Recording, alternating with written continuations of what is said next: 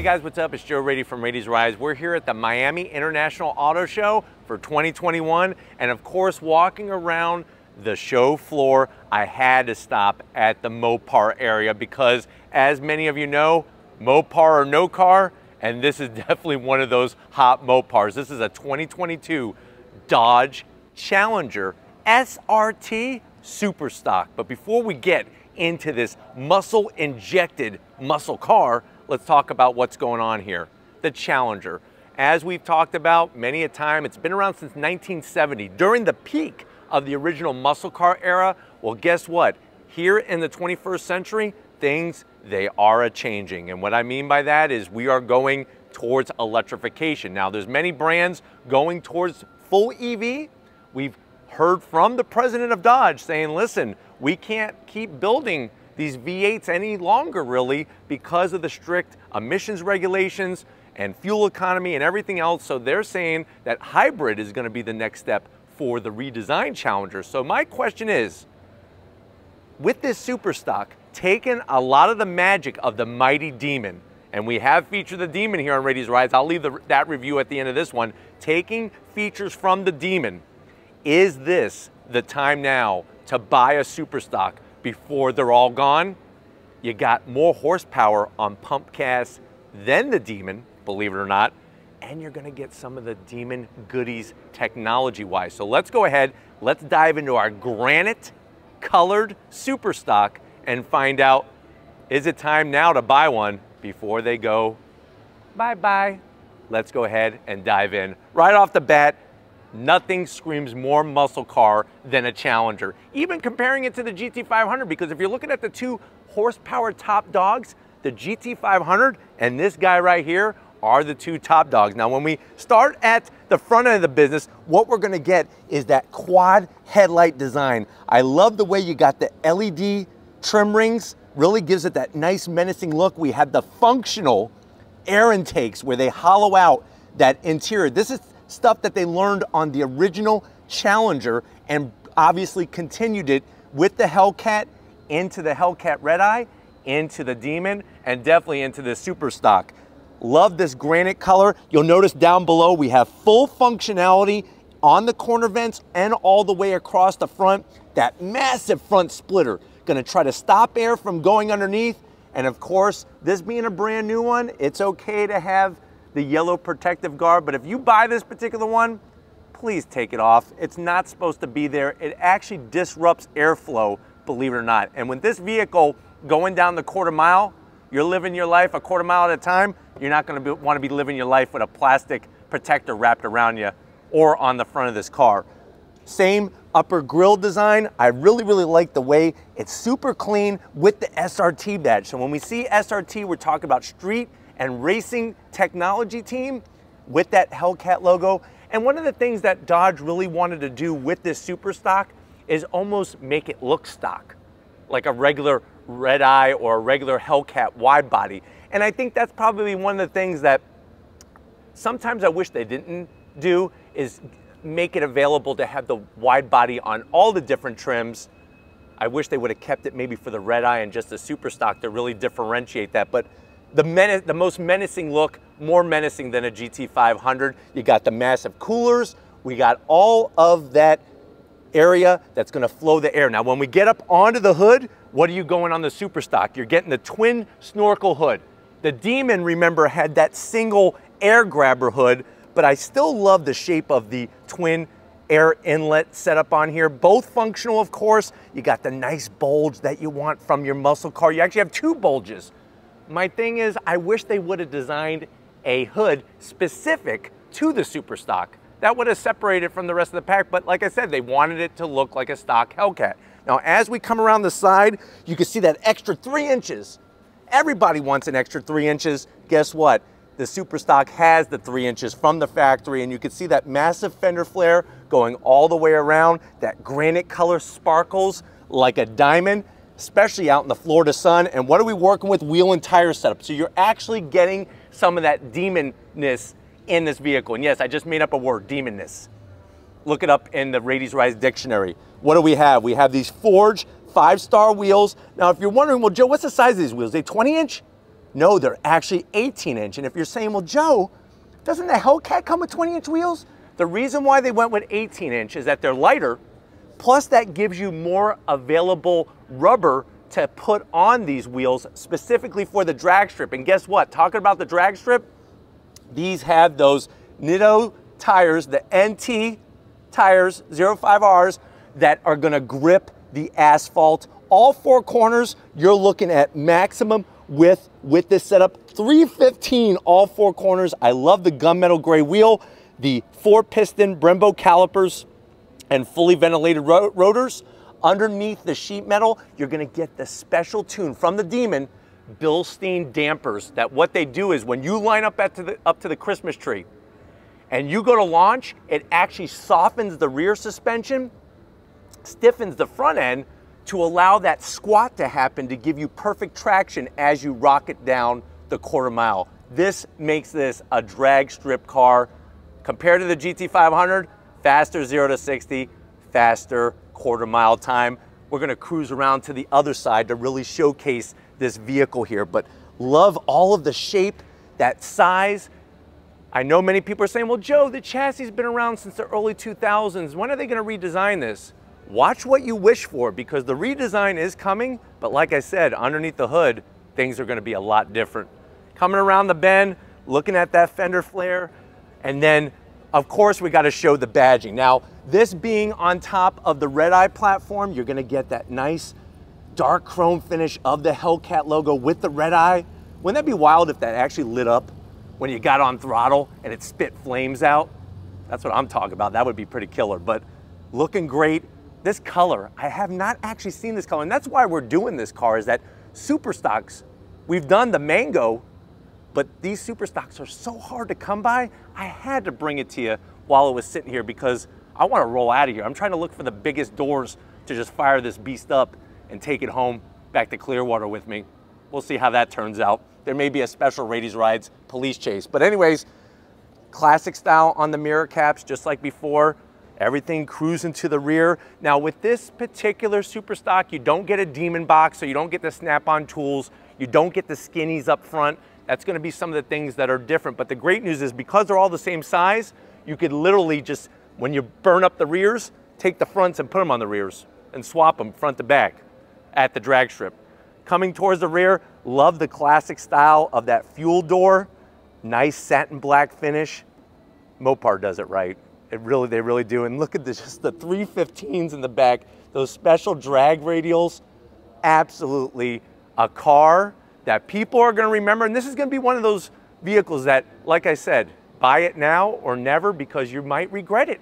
10 years from now, when these cars are not available, you're gonna be like, man, you'll be telling your kids, I had the opportunity to buy one and I passed on it.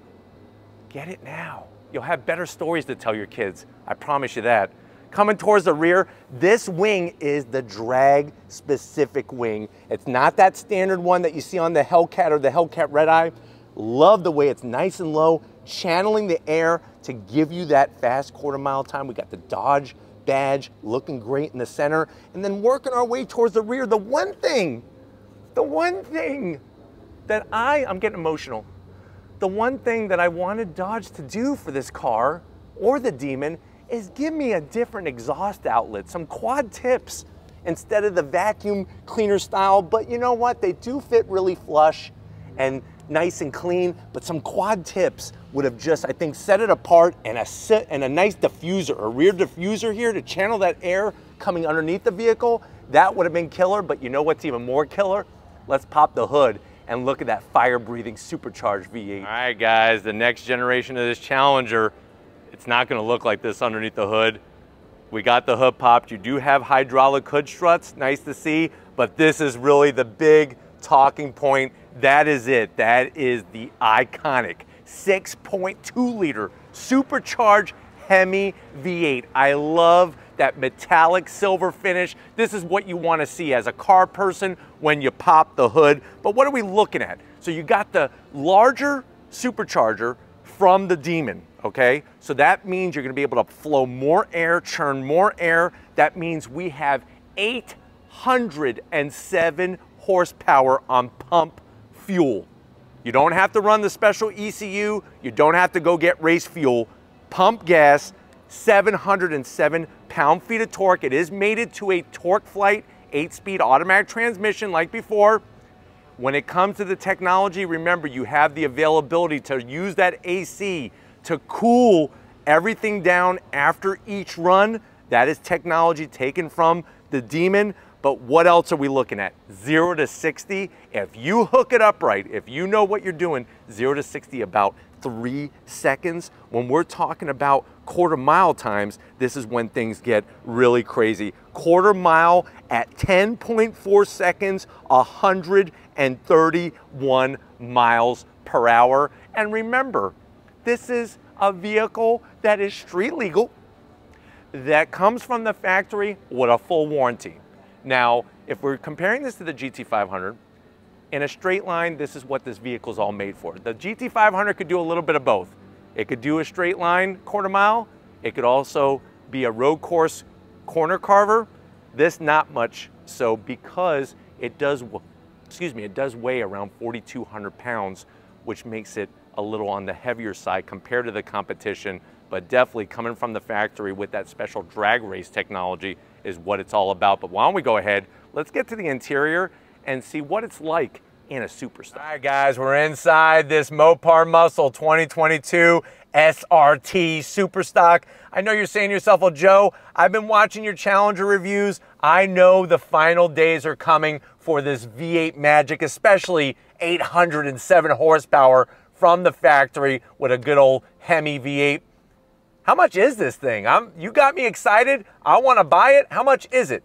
So MSRP, the way that this one is optioned, is $91,000. Now, before we go any further, let me tell you, they took the keys away from me. They heard me saying that I was going to drive this off the showroom floor. So unfortunately, we can't fire it up because we are at the auto show and they don't have the battery connected and there's no power inverter. But you know what? Being a muscle car lover, I know you're a muscle car lover, I had to bring it to you anyways because this is one hell of a street beast. But let's go ahead, see what you get for the money. To the door panels. This one has the premium option interior. So you're gonna get that nice smooth touch material, almost like a leather style, with the white contrast stitching both at the top and also as you drop down on that super soft armrest. Another thing that's interesting is on the back portion of the door panel, you do have a Twinkie holder, 2 Twinkies. That's for your passenger to give that